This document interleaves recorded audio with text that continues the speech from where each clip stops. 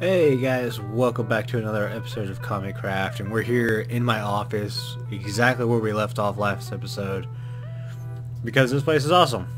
In between episodes I made a few changes. You can see I moved Bank back one block so I could have the diamond block, and gave him his own little table to stand on. I went ahead and moved all of our books from Secret Santa, put them around here. And also, when we came out here, I raised this up one just because I'm claustrophobic in Minecraft and too high spaces drive me a little crazy. Also, if I could walk straight. If you guys remember, this had a big hole above the actual walkway because we didn't ever plan on coming into this area. This was all supposed to be just kind of for show. And well, now since I have this and I actually do walk into that area, I filled in above the walkway. So it's more solidified and doesn't look weird. I haven't really done any landscaping or anything in this area yet. It's been really busy because we had Christmas and everything, so I've kind of just been doing things here and there. I went ahead and moved a horse I had found over here, which was a challenge in itself. Is that worse? I think this is the day after Christmas, so we're still on the pretty chests and everything. Plans for today's episode while I'm rambling on. Ooh, hang on. Dude does Merry Christmas. What do we got? Ooh, we got food stuff. Yes, I will take that. Thank you, Freddy. Today's episode actually deals with Freddy City. We're going to be going to Freddy City. We're going to be building the first KamiQuest, which should be a lot of fun. I honestly don't have a design or a plan for it right now. I tried working on it during the holiday and my brain just stopped working. So I'm going to grab a bunch of random blocks. We're going to at least get the build ready. I know how the first half of the quest starts. It's just finishing the quest that's kind of a pain. So I'm hoping while I do some building, I can go ahead and think of how I'm going to end the quest. But let me grab some blocks, put it in shulker blocks, and I'll meet you guys back at Freddy's City. Okay, so we're at Freddy's City now. Not sure where. I've never really gone in through the portal. Usually I just fly, but for some reason I didn't really feel like flying. That's creepy. Press for elevator. Oh, it's one of these things. Okay. So we'll just hop over here and then bada bing. Okay, so we're in his church. So Freddy's City is basically Freddy was wanting to build a new base and he decided to make it an entire city, which is a really cool idea. And he's been having a lot of people from the server come in and help build stuff. Like, you can see people donating heads left and right. I think we're all hanging Freddy here, or at least Bank's hanging Freddy, and we're just here to watch. Well, there was something for... Oh, penalty death for ugly face. So if you have an ugly face on the server, you might get hung or hanged or whatever. I know that's one of those words that's English language is hard. Okay, yeah, but this place is awesome. You can see the netherrack laying around. That's where he's got builds planned and everything like that. I think this is a blacksmith shop. But yeah, he's using all these little buildings as like different areas for a base. Like this is his bedroom. I want to say this is town hall. Yeah, so if you want to come in here and build something, he's got a to-do list all over the place. And one of the things I thought about doing in here was build KamiQuest. And we went ahead and reserved this little area right here. Now, if you guys are on the server, you're watching, I highly suggest at least coming down here and just exploring Freddy City, because there is a lot going on and a lot of details, which is really cool. Yeah, this pattern was just kind of laid out for him. I honestly don't know what kind of design I'm going for. I'm not sure if this layout will work, but we'll try to make it work. We might infringe on this little area right here. We don't need a big shop. because really all that's going to be in here is a villager and maybe a couple chests. So yeah, what I'm going to do is I'm going to work on laying down a foundation. I'm going to try to stick as close to Freddy's builds as possible. So, because you can see everything in here just blends in. Oh, the one thing I forgot to grab was bone block. I might have to run back to town and get some bone block from Freddy. But yeah, I want to stick to his builds as much as possible, but at the same time making it look different. So yeah, I'm gonna get started. Actually, I'm probably gonna run to Spawn Town first, grab some bone block, lay out a foundation and everything. Okay guys, so we're back. I got some good progress. I planned on bringing you guys back earlier, but I kind of got in a call with some friends and I just kept going and it turned out pretty good, I think. This was me just kind of placing random blocks everywhere. I really like the front door section. I'm not sure if I want to like carry that down and maybe pull the stairs out. Let's try that real quick.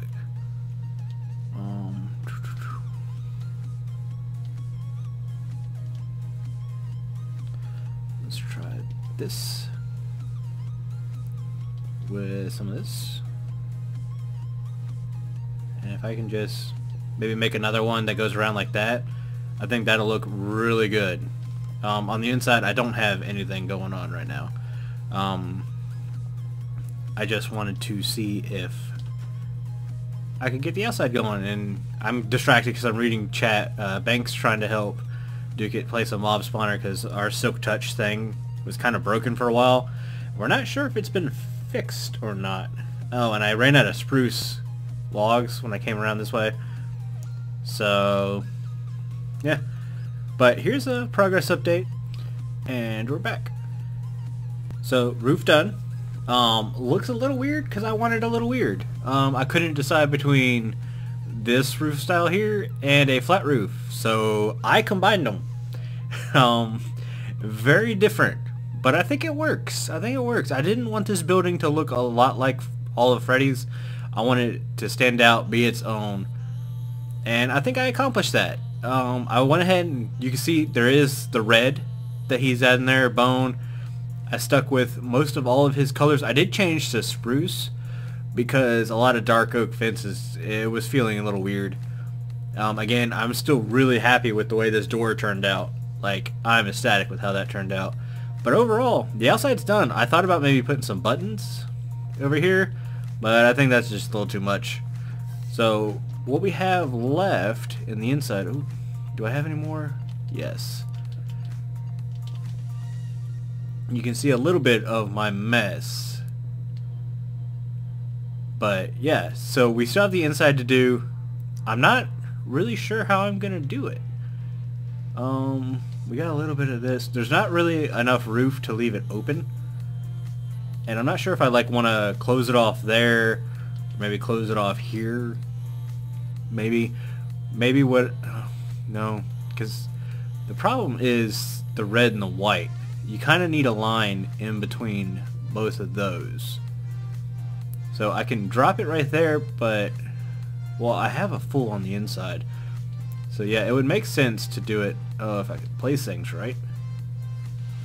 It makes sense to put the roof line right here, and since it's half slab, nothing should spawn in that block up there.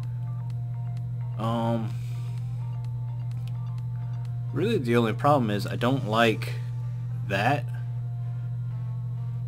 so it might be worth dropping it down a half. Let's just take some of these out, and drop it down right here. And see, I think that looks a little bit better. You really can't tell there's red there unless you go up and in it. It does lower the whole roof a little bit though. But hey, everything about this build is a little weird, a little out there, so I say we go with this. Now that does make up there spawnable, so let's get the torches out, and yay, double jump. Oh.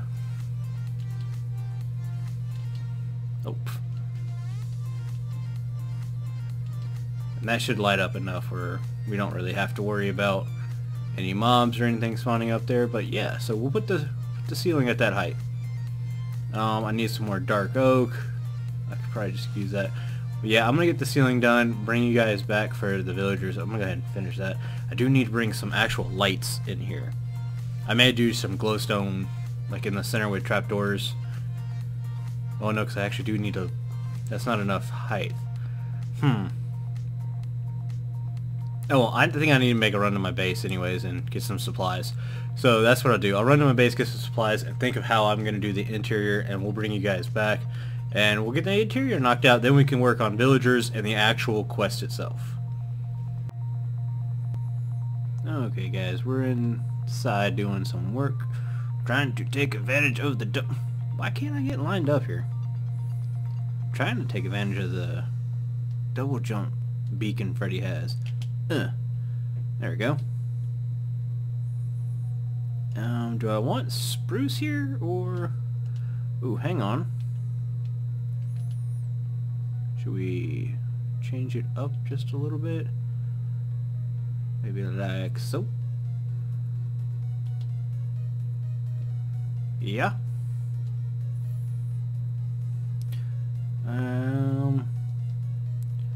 What to do on... What am I doing?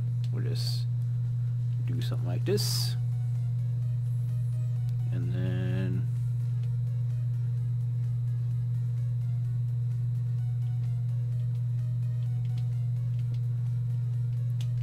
Oh, I'm so bad at placing blocks. Where are my half slabs? There we go.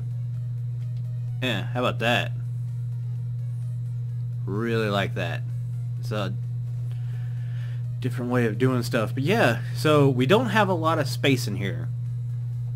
And I'm not sure. I know Freddy said I need to have some space for some chests, so he can kind of use this as a storage room. So I'm thinking just like we'll have maybe 2 double chests here, 2 double chests here, so he can kind of walk in the middle and use these as storage.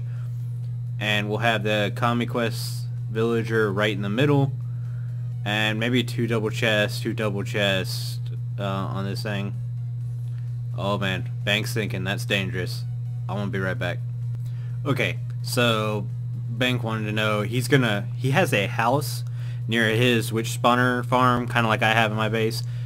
Well, not like my base. He's got a witch spawner farm like I have in my base, but he has a house that kind of leads to it because he didn't build inside a mountain because he's a way better builder than I am.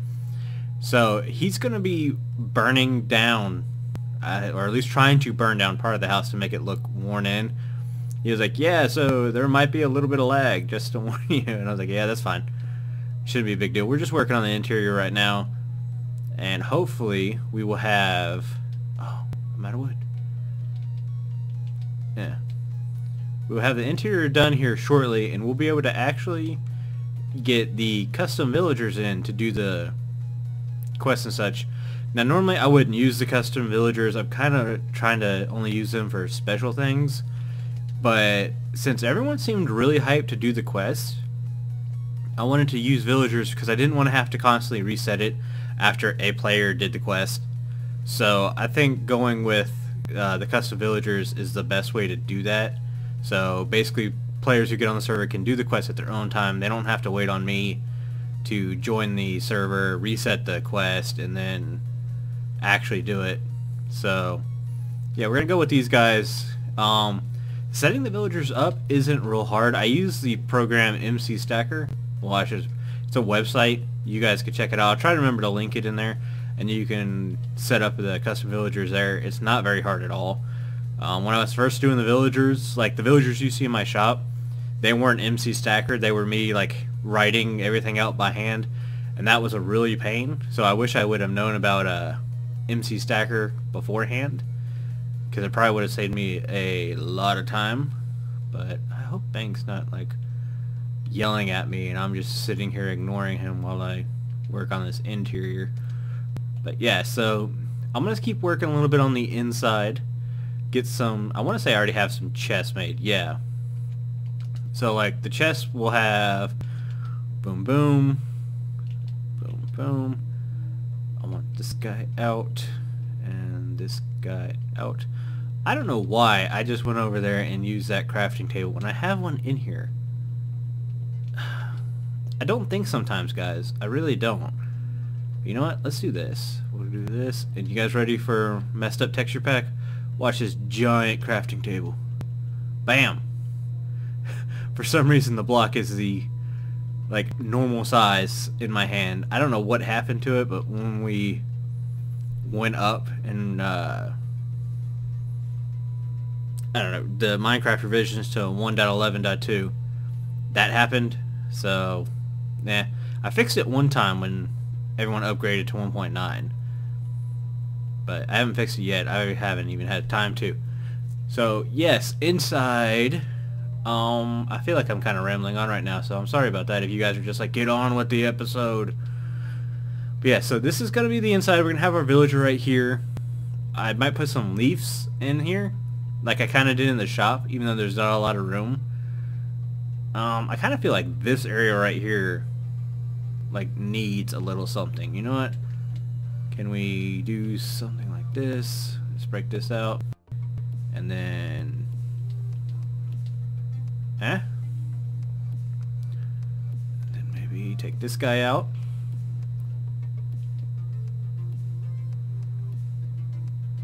So we're hiding. The whole point of this is to hide the hard line between the red and the white. Oh, that's what it is. And I'm sorry if you just heard my dog snore in the background. She's a very lazy dog. But yeah, so that gets rid of that hard line right there for the stone, the white, and the red. And it kind of blends everything in a little bit better. I might want to do that on this side too.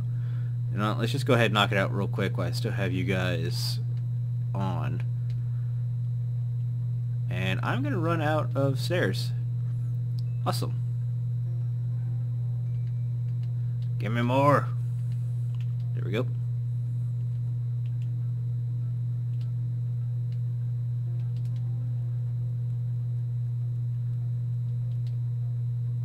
And done. Yeah, I don't think I'm going to put leaves now, because that just made this whole inside feel a lot smaller. Freddy, if you're using this and you don't like anything I've done to the outside, I went ahead and bone mealed the little bit of grass we have around here. If you don't like anything on the outside or on the inside, feel free to change it. It is not going to bug me one bit. I was just kind of going with it. I was trying to be different while at the same time making it look the same as everything else that's around here. Okay, but inside's done. Outside's done. You know what? We need another crafting table for symmetry. It's a little weird that there's only one on that side. And you know what? He might want to craft in here. You never know. So there. We're going to do that. That's all good. Now I'm going to go ahead and write out the codes for the villager. Or villagers, I should say, because there's going to be at least 2, maybe 3 in this quest. And I'll bring you back when we put the villagers in place. Okay. So after what literally took an entire day of writing these codes for these villagers, the 3 villagers that we're now going to need for this quest are done. I'm kind of disappointed because it's not a super complex quest. It doesn't have a bunch of codes for you to figure out like J-Man's. Basically this quest was to, in theory, see if it could be done. See if I can make a quest that resets itself, that still has the players travel across the map, and it's still enjoyable if not very short. I think we've got that. You can see these are some of the items we're using. The big thing is I didn't want players to see the items they needed to trade and everything and go, well, I've just got that in my base, I'll go rename one. So I put these lures, that's what you see in the purple there, underneath each item. And that's something I don't think you can do on an anvil. If you can, then, well dang. We're going to have a lot of players who can kind of fast forward through an already short quest. But I'm hoping that kind of deters people from shortcutting it and they actually play the quest, because while it's not very long, I think it's a fun, quick quest and hopefully sets up for a much longer quest. Yeah, so I've got the 3 villagers. I'm not going to spawn them in yet. I need to go to the final resting place. the final resting place of where these guys are going to go, and we need to start building. And it's going to be that direction, like 3,000 blocks. So I'm going to go ahead and fly over there. Oh yeah, you can see I kind of blocked off my portal because I was having to spawn the villagers in here to make sure I could have items nearby to trade with them to make sure the trades worked. And they kept wanting to walk through the freaking portal. Minecraft, I don't know why your villagers love nether portals, but they do, and they won't stay out of them. But yeah, I'm going to go gather the materials we'll need, which hopefully won't be a lot. Hopefully a lot of the materials will already be there because I'm just kind of building a cave and a fountain. So, yeah, I'm going to fill up my project box and get started. Okay, so area dug out. We have a fountain. Our hopper for the fountain's probably going to go here. And then we'll have probably need to tear these guys out. There's going to be an item sorter down here. And that item sorter is going to make sure the correct item comes through here. And I'm sorry if the chat goes a little crazy. We have a new player on the server, and he's getting the tour. So, welcome, welcome. I hope you enjoy your time on the server. Everyone on here is pretty nice, so if you ever need anything, just ask around. But anyways, yeah. So, item filter will be right there, and that'll... I'm hoping we can use a comparator / observer block combo to do a 1-tick pulse that will open a piston that will be sitting like right here. I mean, it actually needs to be sitting on that block, and I'll need to knock the block out below the piston. So let's put that back. One thing I did get done is you can see the pearls in there. I do have this set up. I used repeaters because I wanted a delay, and you know what, I actually do want more of a delay now that I think about it. So let's max that delay out. Did that put another one in there? It did. So when you take these guys out, wait for it, it'll put another one in there. So that way this chest will always refill itself for me. Now the thing is, I need this to also know when an item gets taken out. So I think when an item takes out, this should pulse. So hopefully I'll have another observer block looking here, and that will also pulse this piston up. And well, it's hard to explain in my head what I've got going on now. So let me do the redstone and I'll come back. It should be all super simple redstone. I'm not reinventing the wheel or anything. And redstone done. A little bit trickier than I thought it was going to be.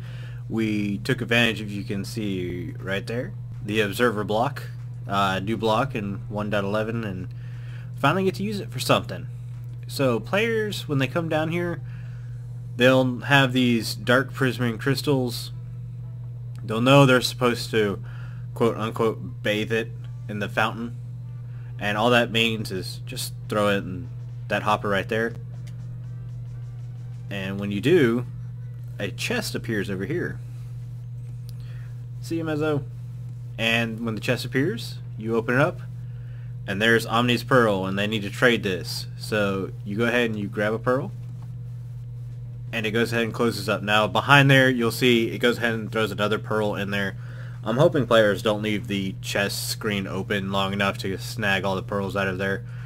I went ahead and got a bunch of them, so it shouldn't be too much of a problem.